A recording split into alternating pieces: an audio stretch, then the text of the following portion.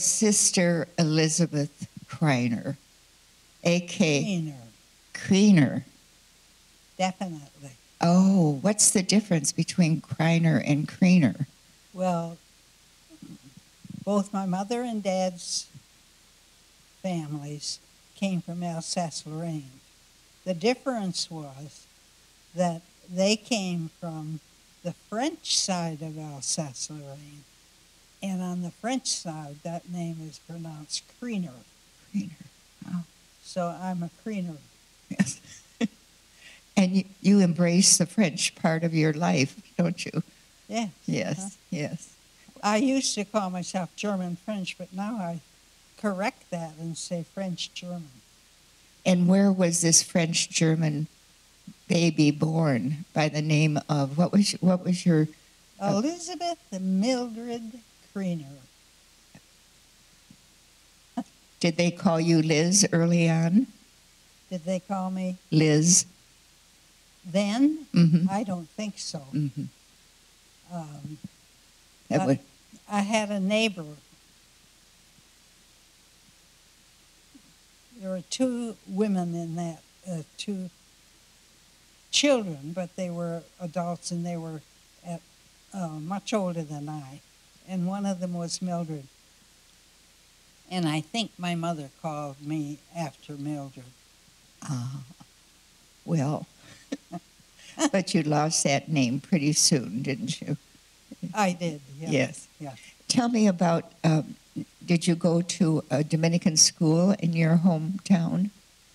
In my hometown, which was a crossroads, period. That's all there was to it. Where, what state?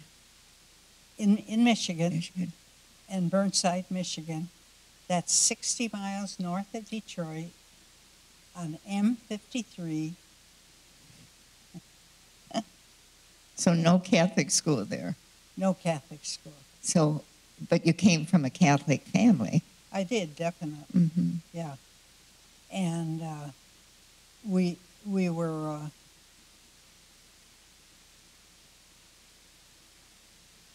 well, let me see. How can I make this interesting? Well, why don't you start with your pastor? My pastor? Yes. We had a wonderful pastor. In fact, he's buried in our cemetery here. What is his name, Liz? McGinnis. Arthur McGinnis. Arthur McGinnis was in the East. He was a missionary, and he got the fever, and he was never able to go back to China. And so our Bishop Gallagher adopted him and assigned him to our church, which was a little country church. In fact, the two churches together made up one parish. You had North Branch Sacred Heart and St. Mary's Burnside. Isn't Vianne Baez from that area? Sister Vianne Baez. Oh, yeah, she was from North Branch, yeah. Which is only another 5 or 6 miles from where I lived. So did you have this priest for catechism? I did. Actually, we had catechism classes. I can't remember if it was like every Sunday or exactly when, but there were 4 classes. One group, the youngest group, was in this corner, and the next in that corner, and then another one in there, then Father McGinnis's group. I was always having my ear there to hear, because I loved to hear him talk to those older kids. Well, if he was Irish, did he have any connection with Mother Gerald? Not before he came there, but he certainly was instrumental in getting a whole group of us to go to Adrian.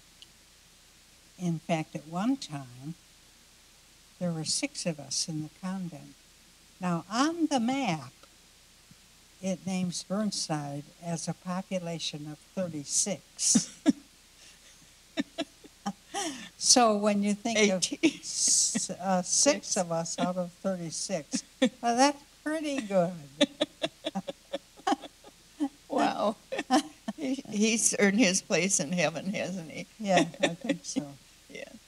Yes. So did he bring you here? Is that the story? Well, he was instrumental in getting Sister Maria Elizabeth Doherty, my sister Mary, who at the time was Sister William Cecile, and myself, and the 3 Schutz girls. Oh, yeah. Jan, Edward, Anthony, and Jane Treese. Treese. Mm-hmm. Right. Eventually, the 3 of them did not continue as sisters, but the Maria Elizabeth did, and I did. So your sister was already in Adrian when you entered? she was. Mm-hmm. She, in fact, is instrumental in my being here. I've always given her credit. You know how they said one of the older nuns is your sponsor or something? Well, then she's mine, because I remember saying, Mother Gerald was there, and Mother Gerald was talking to a group of us, and Mother Gerald said, now, where are all these young women who should be here? And somebody piped up and said, well, this is a whole group of us right here, you know. And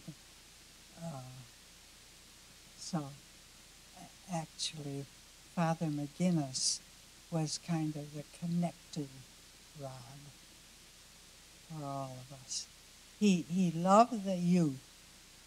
He loved the teenagers. And he got them all together, and all of these young boys and maybe a few girls came down to Adrian from home to see us when we were novices. And then he brought ice cream for all of us. Well, No wonder he's gotten a place of burial in our cemetery. We thought he was great for that. What was your postulancy like, Liz? My postulancy? Well,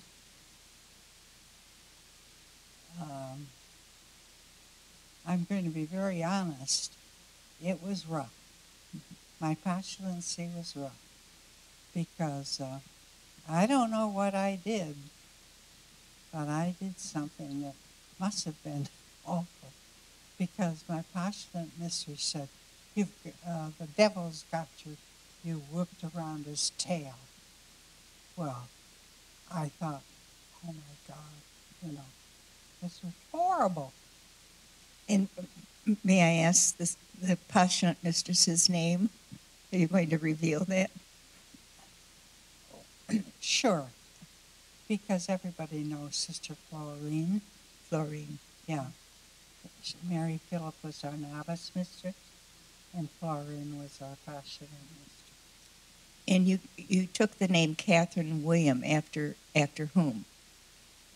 Actually, not by my choice. It was after my dad and mother, because my mother was Cecilia Catherine. She was Cecilia, and my dad was William. And so we were allowed 3 names to put down for what we wanted to get. Well, they took those, looked at those 3 names, and they had the audacity not to let me have any one of my 3. I did not like that a bit. they gave my sister's 3 names to her and to me. She became William Cecile, my dad, William, and Cecilia, and I became Catherine William. My choice was Paulette, after my brother Paul, but I didn't get that. I never appreciated that. You never liked Catherine William. Oh, you grew to like it, I bet. Oh, sure. Yes, yes. You take what you get. Now, you've mentioned Paul and you've mentioned your sister Mary. Were there any other siblings? Oh, just a few. I had 7 brothers and 5 sisters. Oh, my heavens. 7, and that's right, 5 sisters. That made 13 of us. We were what they call the baker's dozen because we were 13.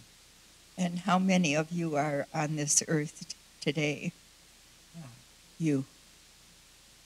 Only I. And you weren't the youngest, were you? No. No. I was in the middle of the group. Of the clan. Holding up the porch. May I ask your age now? Now? No. You can ask. And I'll tell you, actually, I'm 94. 94. What does that feel like, Liz? 94. Did you have a book to tell you what 94 was going to feel like? Did I have what? Did you have a book that told you what 94 was going to feel like? No. I still didn't get the question. I didn't put my hearing aids in this morning. Oh, that's okay. What was your question? We'll move on. Okay. I'd like to know where you were first missioned. My first mission was Queen of Angels in Chicago. And my sister William Cecile and I were both assigned to Queen of Angels. So I was with my sister for 6 more years. And then she left the convent. She went home and excuse me. And that's just to indicate that I had a very good breakfast. As you always do, I'm sure. Right. Yeah, so... Did you stay long at Queen of Angels? 5 years.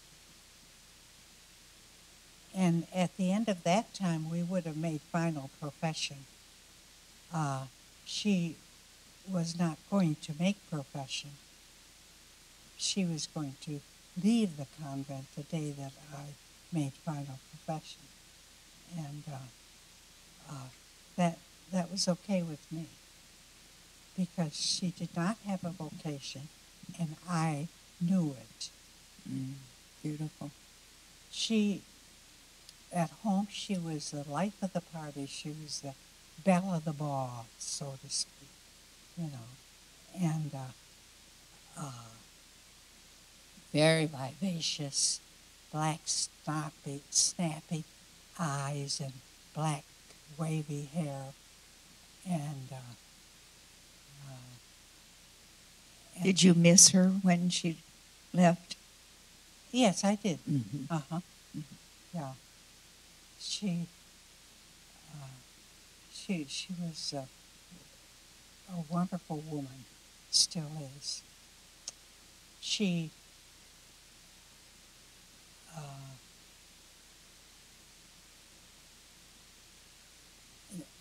The reason I knew that she didn't have a vocation was that at home she was this vivacious young woman. In the convent, she was very quiet. Mm-hmm. And I said, that's not Mary.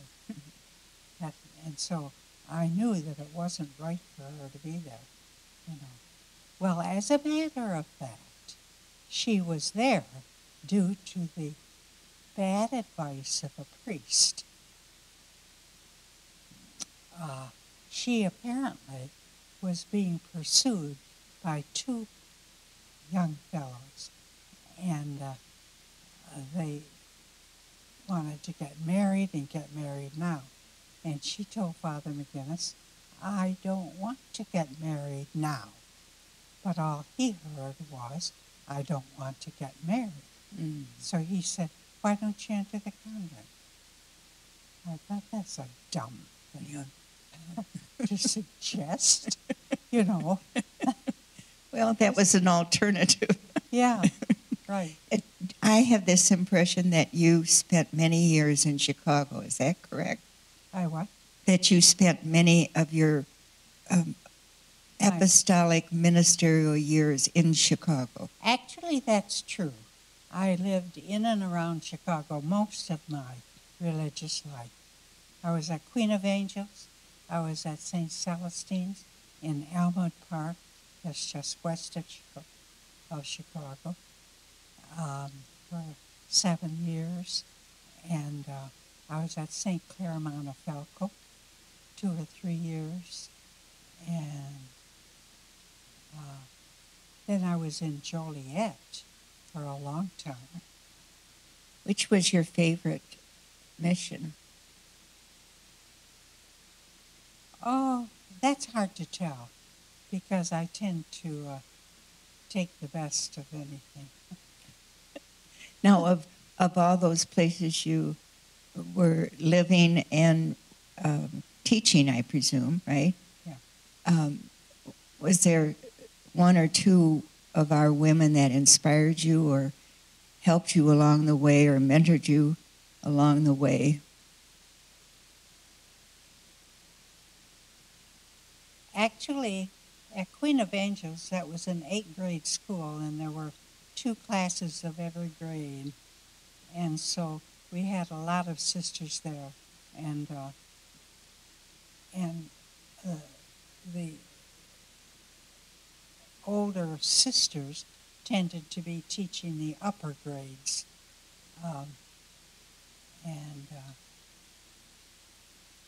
Did you have a teaching partner? Yeah. Sister Anella. Oh, my, yes. Anella was my teaching partner. She was teaching 3rd grade, and I was teaching 3rd grade. So she was my teaching partner. And Liz, during that time in our convent living, I presume you did, like I did, had the horarium to follow each day, besides our teaching. Do you remember what that schedule was or how it flowed during the day? What time did we get up in the morning? 5:20. Yeah, we got Sister Carmelita Marks was our superior. She's a wonderful woman, a very upright, you know, and she believed in following the horarium of the novitiate. So we got up at the time that the novices would have gotten up, and they did, you know. But I didn't object to that. It was, and then once you were up, you had, what, about 20 minutes to get dressed and make your bed? Right, and be in chapel, have made the vania. And had oral office and meditation, right? Right. And then ate. That's right. And then school. That's right. And then home for lunch and midday prayer. Well, if I went home at lunchtime, I might have to do playground duty, which means that I would have 20 minutes to get home and eat and get out and be on the playground. So one could say that they kept us busy. Was there time for private prayer? Yes. Probably at night in your own room. Right. Yeah. I can remember one time, I forget what happened, but something happened that I had to be soaking my foot. And normally we didn't go to each other's rooms or cells, but 3 or 4 of them came because they knew I was sitting with my foot in this bucket of water. And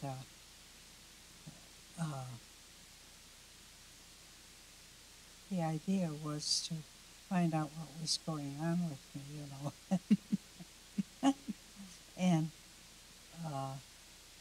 let's see, I've lost my train of thought. That's okay. I know I have always had the impression that you were deeply committed to the ministry of peace and justice. That was later. Those first years of my life when I was teaching, and so on. I was in the primary grades, and I loved teaching the little ones. They were so dear. And then eventually, I think, you remember the School of Americas? That SOS. I was looking at some of my pictures just a couple of days ago, and I was standing there with a young man on the other end of this huge sign, and the sign said SOA, close the SOA, because we were down there in Georgia. And that was the beginning of my expression of peace and justice. Some may not know what the SOA, School of the Americas, and what was going on there. The School of the Americas was training young people. And I can't, considering my age, you can overlook that. Yes. Because how could you remember that long? You got me there. So what did you do when you got back to Chicago? What did you do to give expression to this desire for? Well, I remember that when I was in the junior high grades, I was the diocesan teacher or Supervisor? Not supervisor in that sense. But I was, we organized ourselves into the junior high teachers and elected officers. And I was elected as president of the Junior High Teachers Association. And I can't remember all those details. I should have looked up my... Well, no, but did you focus as a group of junior high teachers on teaching peace and justice? No. Christian service? Pardon? Children doing Christian service? I'm sorry. Reaching out to the community. Oh, reaching out to the community. I remember when the lay people began to, the church was inviting the lay people to be more involved and so on. And so I met regularly every week or every 2 weeks, I think every week, with a group of lay people, couples. They'd get together, we'd pray, we would talk, and we would socialize. And I considered my involvement with the lay people as very precious. They were such wonderful people. And I suspect this was as a result of Vatican II. yes. You took easily to Vatican II, I presume. I what?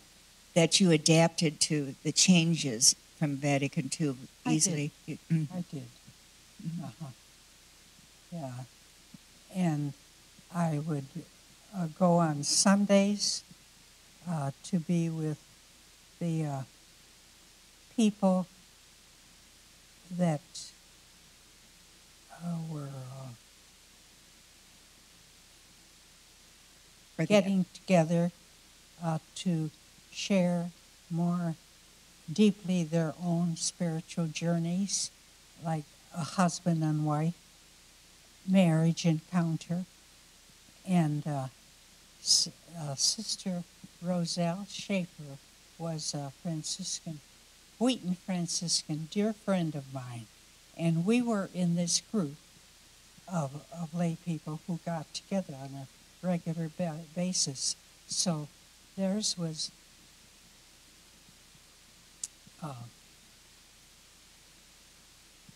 sharing, yes, and beautiful. Ours was sister. Not, what did I say? Like a facilitator? No. What was your role with the people? My role? Yes. I was just a part of them. You're all beautiful. And that Roselle and I were one pair, and all the others were a pair, husband and wife, you know. And so I treasured that so much. Those people were so special in my life. That must have been the beginning of the marriage encounter movement. It was. Mm-hmm. It was. Liz, what has life been for you here at Maria? How has life been for you here at Maria? It has been horrible.